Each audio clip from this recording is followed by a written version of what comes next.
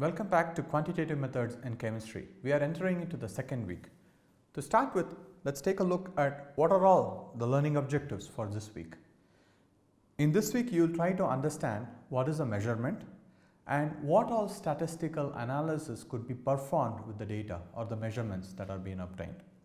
We would start by defining what is mean, what is median, what is mode, variance, standard deviation, standard error, accuracy and precision. These are all the different statistical tools that we will end up using to have an assessment of what kind of data or measurement that we have made. And also we will try to understand what is the need to perform replicates, repeats, and what does the word reproducibility mean in the field of data sciences.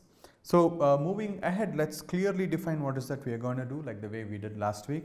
Here we will be defining and listing these statistical terms. We will be employing them in dealing with scientific data.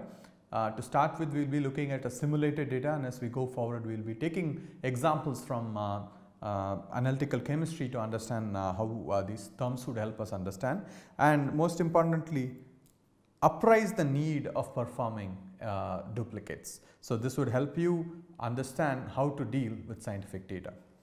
So to start with, let's start maybe with a little bit of philosophy.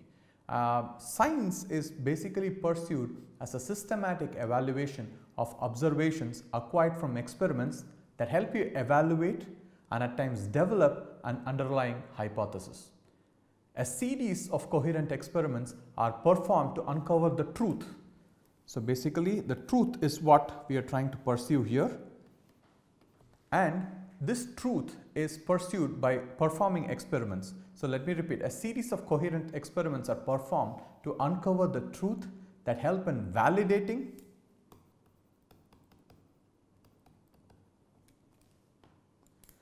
supplementing,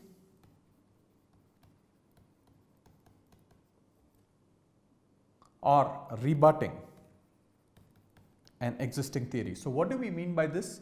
Maybe a theory already exists, for instance Newton's laws of motion.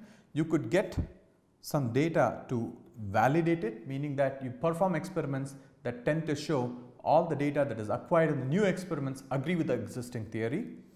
Or it could be used towards supplementing an existing theory, which means that there are some missing gaps in a given theory, and your data will help supplement and improvise the hypothesis towards making it a even more fulfilling theory. Or on the other hand, rebut an existing theory, meaning that you are able to perform experiments that go against the underlying hypothesis of an already existing theory, and therefore the data that we tend to seek truth with might help us uncover this. Generally, the truth is assumed to be obtained when similar results are obtained across many different people, many different labs, and when they are repeatedly probing the same entity with complementary experiments.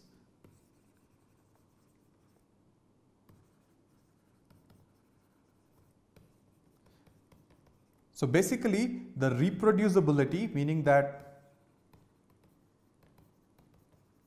if a given entity is measured but by multiple people, by different labs at different points of time using different types of experiments yielding the same value, helps you adjudge the fact that you have indeed seek the truth and have actually found the right value.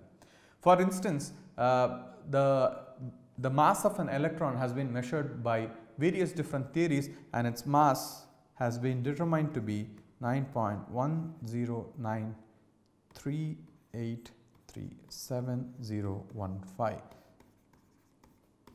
times 10 power minus 31 kilogram. So you are able to realize most of the calculation we end up using 9.1 10 power minus 3 kilogram as the mass of an electron, but here you are able to realize to the level of precision at which the entire measurement has been made over the years. And what do the values in the brackets mean? They kind of mean the uncertainty associated with the last two digits that have been shown. So this week of lectures will help you understand how to deal with numbers and what do these numbers mean. Remember that you entirely spent a week of understanding how to determine concentration of different chemicals in various possible units. Let's say that I am measuring concentration of sodium chloride in seawater.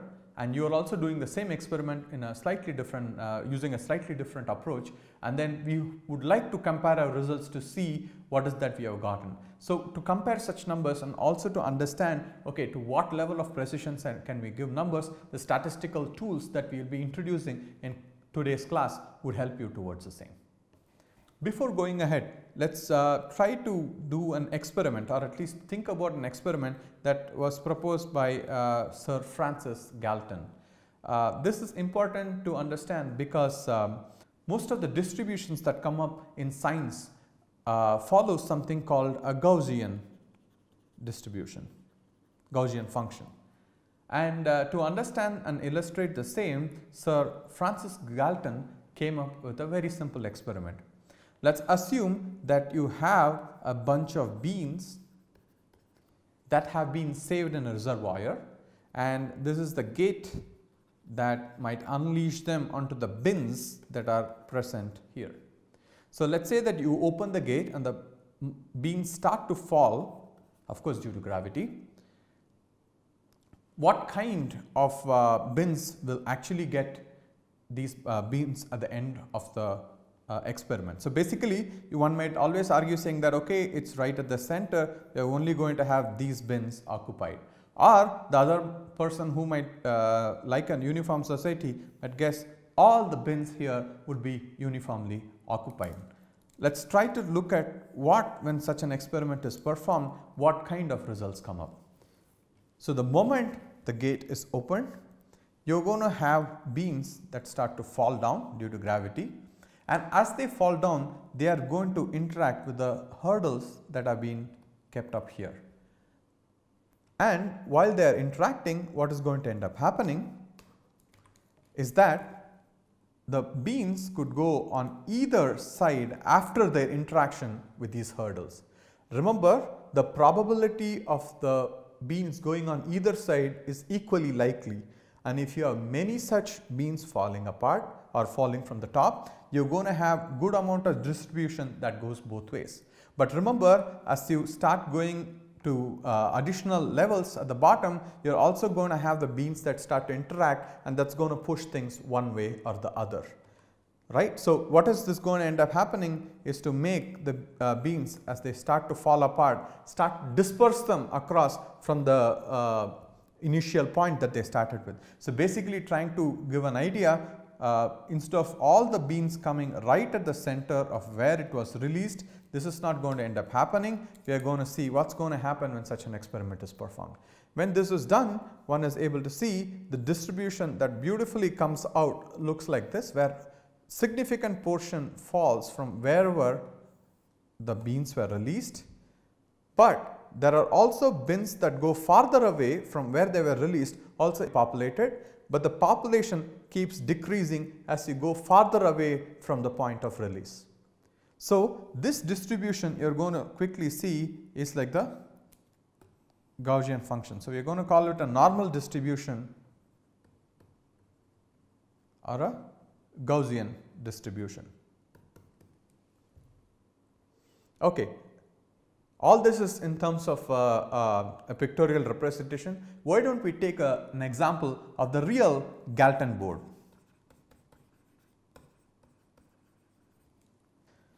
So the Galton board is available for sale at galtonboard.com, and you are able to see the simulation that goes here, which will be shown to you right now. What you are able to see here is that this is a board that's made to do the simulation as we saw in the slide a moment earlier. So the first step would involve getting all the beans into the reservoir as we see here. Once that is done, the immediate thing is to open the gate, or in this case is just to flip the board. That will result in these given hurdles interacting with the beans that come about, and the bins that are given here would be populated as I had shown in the slides. So let's take a look at such a simulation. So now when you flip this, you are able to see the beans start to come off from the reservoir to these different bins, and you realize they get populated in different places. One thing that is important for us to note here is that from the point of release, most of the bins do end up occupying that spot, but you do see that there are bins that are much farther away, which ends up getting sum of the means as well. So what happens if we repeat this experiment? If you are able to see there's a certain kind of distribution there, let's repeat it again to just see whether we get the same set of distribution. And you realize there are subtle changes that ends up happening. So basically, this is what I started the whole discussion with today. These are the kind of measurements we would end up doing in science, where you keep repeating a given experiment and try to understand, in this case, where did the beads actually fall off from. And you would be able to say, if you take the average of all these measurements, it will come at the peak of this Gaussian distribution, and you would say this is where the beans were released from in this Galton board. Let's define the Gaussian function.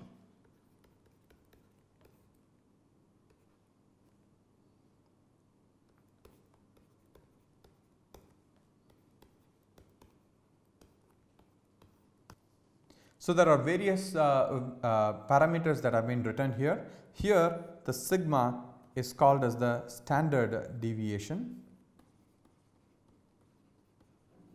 More precisely, the population standard deviation, and x is the variable and mu is the population mean or average. So now this function basically, when plotted, results in something that looks like this.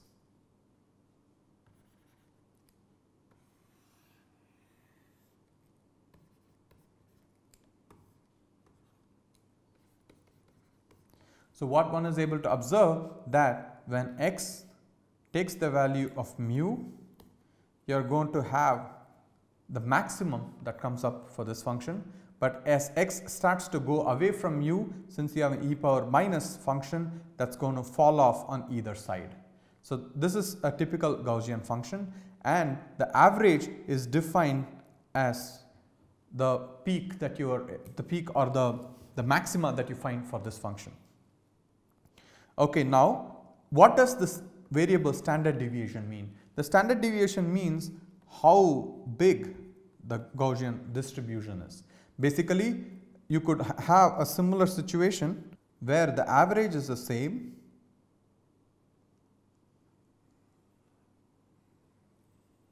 but the width is smaller. Of course, I am drawing the arrow at different places. This should be somewhere here. The width is smaller.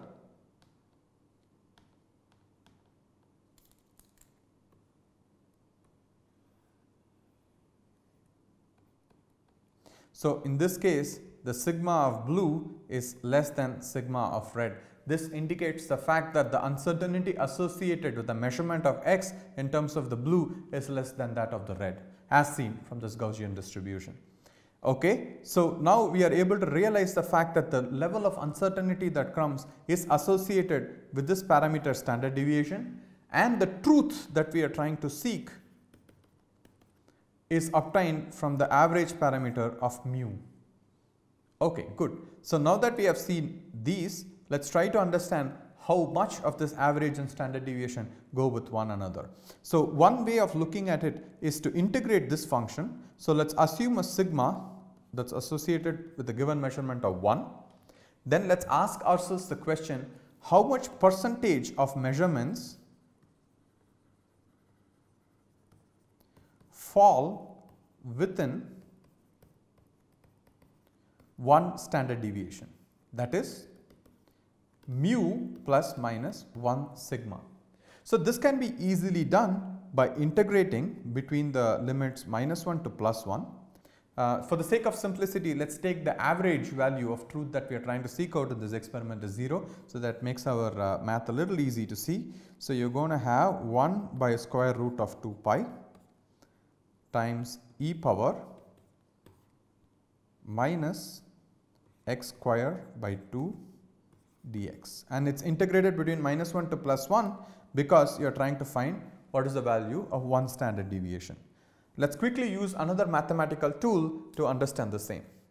So for this example, I am going to be making use of a software called Wolfram Alpha that is powered by Mathematica to integrate, to make our life a little easy. So integrate the function e power minus 0.5, which is 1 by 2 times x power 2 from -1 to 1. So, this is nothing but the Gaussian function that we have defined, and of course, we have started by saying that the uncertainty or the standard deviation associated is 1 unit, which is what reduces to this, and of course, there is also a prefactor that goes as 2 star pi to the power minus 0.5, because this is nothing but 1 over of that. So, let us integrate it between the limits -1 to +1 to see what you get.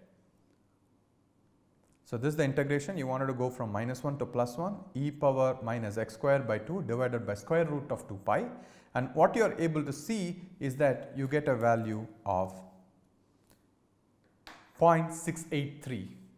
So, let us do the same exercise and ask ourselves how much will it be between -2 to +2, and what do we end up getting here?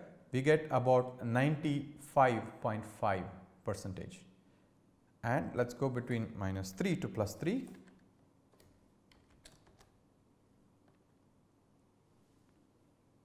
That ends up to be 99.7%. So, going back to our presentation, this we found to be somewhere equal to 68.3%. Of course, it is at 0.683, I am converting it to percentage. Between the limits mu plus minus 2 sigma comes up to 95.5%, we can call it 96%, and mu plus minus 3 sigma comes up to 99.7%. So, what one is able to observe here is that there are still 0.3% of your measurements that fall outside the 6 sigma, that is mu plus minus 3 sigma. There is 0.3% that falls out of this value distribution, and this is a very important point that one has to understand, that although your average gives you a good understanding, your standard deviation makes you even understand better if there is an outlier that comes into play. Almost every data point that we end up measuring in a very well set up experiment would make you understand what is the uncertainty that is associated with such a measurement. So, let us start with a few more definitions. We just defined what is the Gaussian function and how does the standard deviation affect the way the function looks. Basically, if you have a large standard deviation, the function is quite broad. On the other hand, if there is a small standard deviation, the function or the distribution is rather narrow, and this helps you understand what is the uncertainty associated with such a measurement. So, let us say you have a given number of data sets. Let us say x is the variable that you are measuring, and you have measured it, let us say n number of times, xi. This is the number of measurements that you make.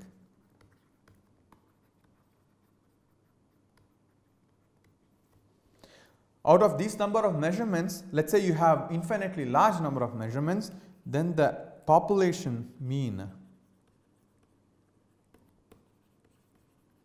will be defined basically as the arithmetic mean, where n is the total number of measurements. When you do not have enough number of data points, we end up calling this as the sample mean, which has the same formula but a slightly different symbol. Instead of using mu, we will be using x bar, and the standard deviation would be the amount at which it deviates from the mean. Basically, how far does each of the value that you have measured for this given variable x falls away from the average. So, that is going to be given by sum of from 1 to n xi minus mu the whole square divided by n with the square root. And the reason why you have a square dependence here is because you could have values of xi which is greater or smaller than the mean. It does not matter which way they are far away from, you would like to quantify how far is each of the measurement xi is away from the mean, that is mu. So, now when you once again do not have enough data sets, this becomes called sample standard deviation. This is population standard deviation. that gets the symbol S. That's going to be given by sum of I equal to 1 to n like the last time. Xi of course minus x bar because you change mu to x with the square, the whole divided by n minus 1. The fact that n minus 1 comes in these cases is to remove the bias that exists with a small set of data set, where if you have n measurements you should be able to get the last value from the n minus 1 measurements that you have made. So these are the definitions that go. Of course there is another definition called variance. Variance is sigma square or S square. So the value variance also helps you understand how broad is the distribution for the given set of values that you have measured for that given experiment. Okay, so now that we have defined all these functions, there are few more that we would like to define. Of course, I would like to make you guys see that we have defined mean, standard deviation and median, mode, and the others will be defined as we see more examples. So let's take an example to understand how does the mean and the standard deviation go. So this is an experiment. Let's say a student is trying to use a burette and is trying to calibrate the burette. How is this burette calibration going? The burette calibration is done such that where the student ends up aliquoting 2 ml of solution, let's say water, to keep things easy, the 2 ml of water is aliquoted into the conical flask and ends up taking this flask to weigh how much does this 2 ml weigh. So now when you have such a measurement made, of course at 25 degrees Celsius you can assume 1 ml of water corresponds to 1 gram, and if you are able to make measurements of 2 ml every time, you are going to get something close to 2 grams. So this is a set of data that has been obtained by students using let's say a more precise instrument to get the values, and what you are able to see is that the average values are very close to 2. You are able to realize that the student has aliquoted quite carefully, and let's say that the student, instead of using a burette, use something like a micropipette so that the values are this precise. With a burette this might not be that simple or straightforward to obtain. So when such a thing is done, let's determine what is the average. The average in this case is going to be, for the student 1, is going to be the sum of the first row of elements that we have here. Okay, so that is going to be 2.0137 plus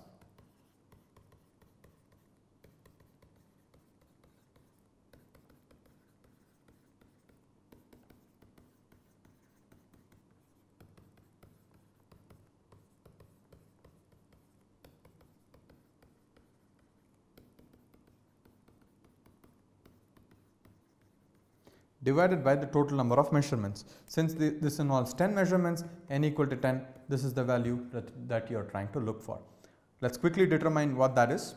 So that comes up to 1.99618. Of course, since we are giving only 4 digits, this has to be 1.9962. We will be looking at significant figures as we go forward. And then you have to calculate, so this is x bar. The next thing that we have to end up calculating is S, which is nothing but square root of, since you have only 10 measurements, the denominator is going to be 9, which is n minus 1. This is going to be 2.0173 minus 1.9962, the whole square.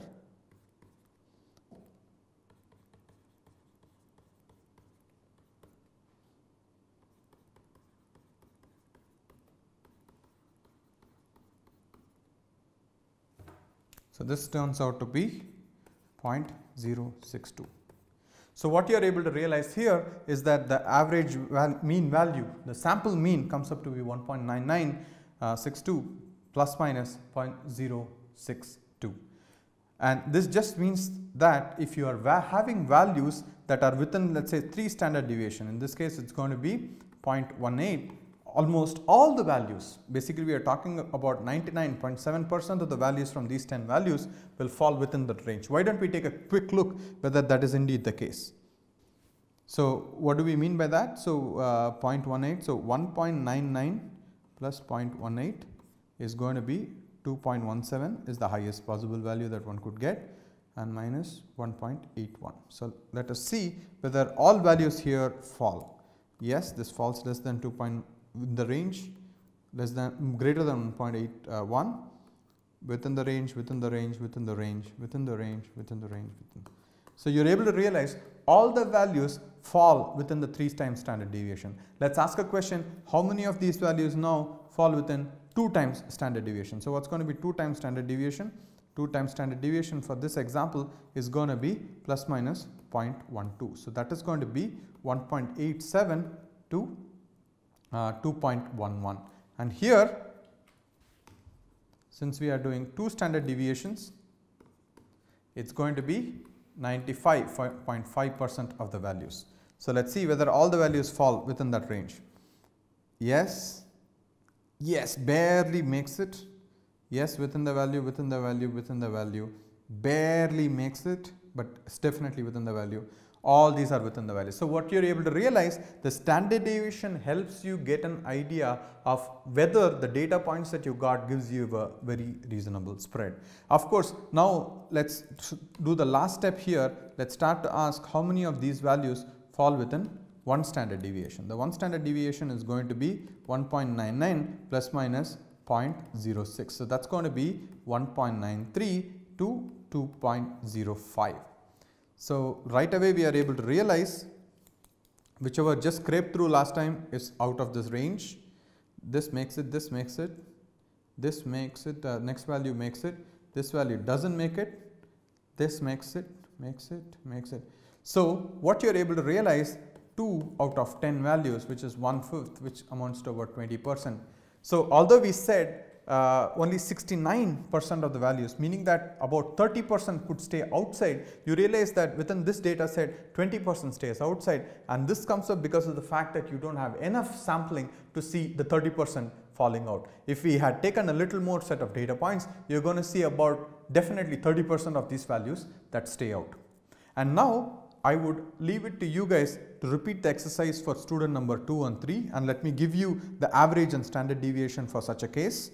So the answer for the average and standard deviation for these examples are, let me write the average on this side and the standard deviation on the other side.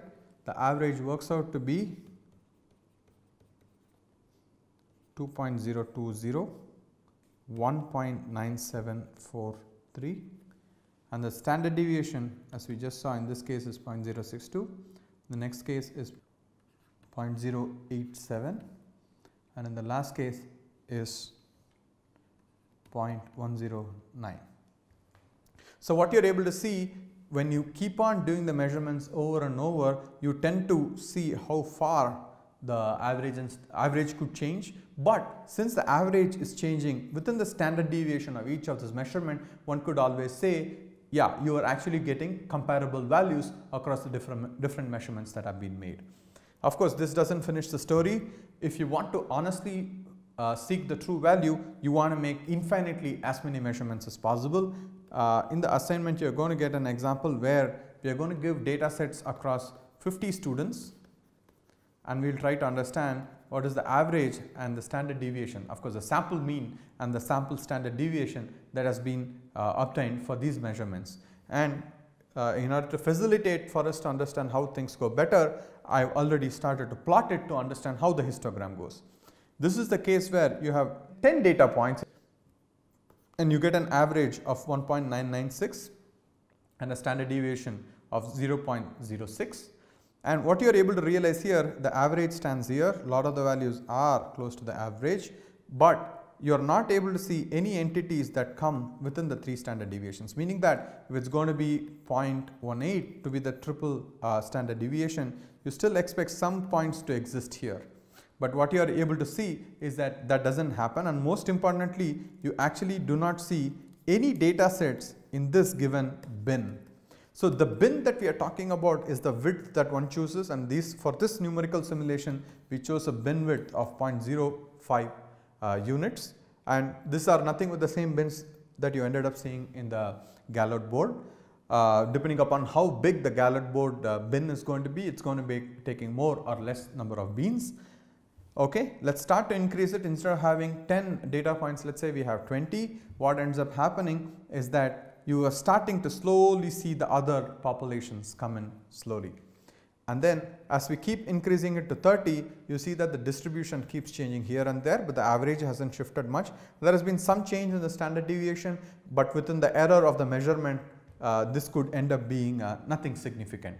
So let's keep increasing it. For 40, the average still stands at 2, but you're once again seeing a weirdity that comes where in the middle of the bin things don't fall. This happens a lot of times in statistics, which is why people suggest you to get as many data points as possible. So let's keep increasing the number of values. You immediately saw a value that comes outside the standard deviation, or rather right at the edge of the standard deviation. Since the value changed, here the standard deviation is about 0.1. So you're going to talk about 2 plus minus 0.3 as the 99.7% of the values, and you do see a value that pops up when you have a large number of data sets. So these things tend to happen when you're setting up an experiment. Let's keep going. You're slowly starting to realize that the distribution here starts to come up. It was initially underrepresented. So you go forward, you're able to see that it has come up properly, and slowly you're getting towards a Gaussian distribution. But as you increase the number of values, you are going to realize that standard deviation also changes much lesser than before. Previously changed from 0.06 to something like 0.08, 0.09 and higher, but now you are able to realize that it has saturated about at 0.09 as you increase the number of values of measurements. Let's keep doing this. Let's go faster. And when you have about 500 such measurements, so we had about 50 students who made 10 such measurements, you are able to nicely see a distribution that comes up, and you are able to realize what is the these were the standard deviations for 1 sigma, and you see about 60% of the values. This will be 2 sigma where 95% of the values go. This is one where in this case you are able to see all the 100% values, but if you increase this number to a much higher number, something like 5000, you will be able to see higher. This is what we are going to see in the example that follows right now. So let's do a numerical simulation to finish off this example.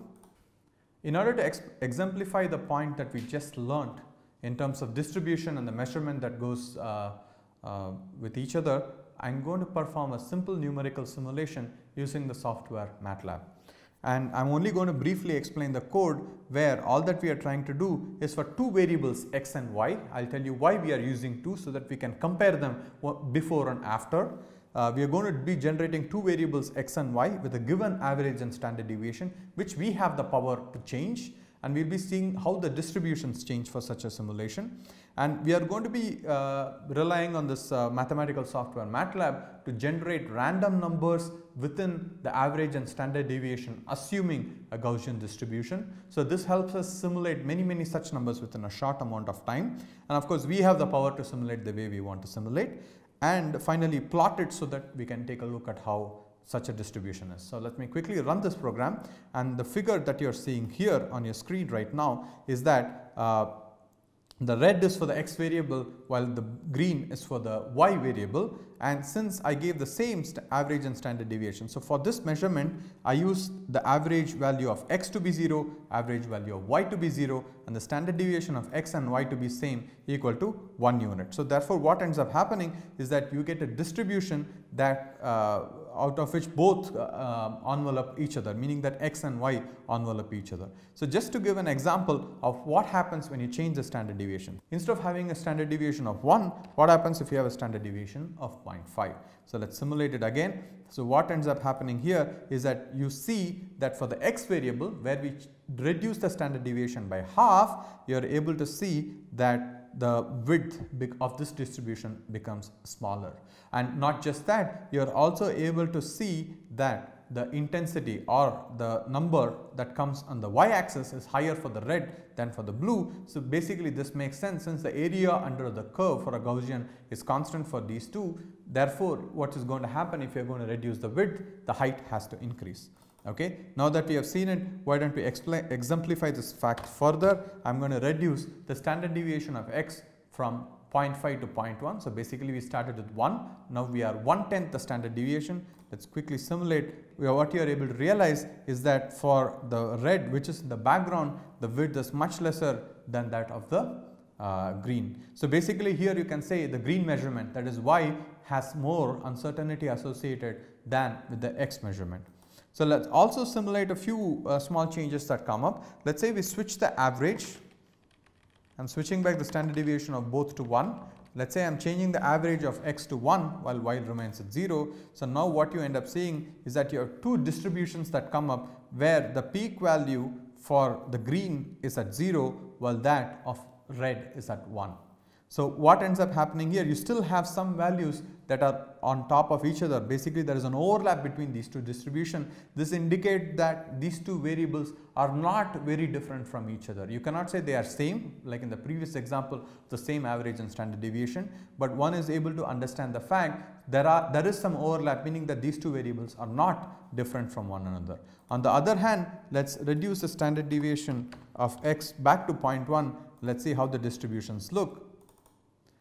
In this case as well, you are able to realize all the values of x fall within the region of y. This just makes the fact that x is determined with a lesser amount of uncertainty than y itself, and therefore once again these values are no different. On the other hand, let's say we reduce the uncertainty of y also to the same amount. You are going to have distributions that completely fall away from one another. This indicates the fact that these two values do not agree with each other, and you cannot compare these two values. Basically these two are two different numbers that you have obtained, which is why many times as an analytical chemist, when you give out a number without a standard deviation makes very little sense. So to finish off, let's once again simulate it with the same kind of variables that we had before, 0 for average and 1 for standard deviation. Here you are able to see the fact that the distributions overlap with each other, with the average and the standard deviation being the same. And the next example that we saw, where the standard deviation was lesser, however the mean was the same, and you still end up saying that the mean value remains same for these two distributions. And another case where you have little overlap, but the average values are quite different from each other, where these distributions start to be different from one another.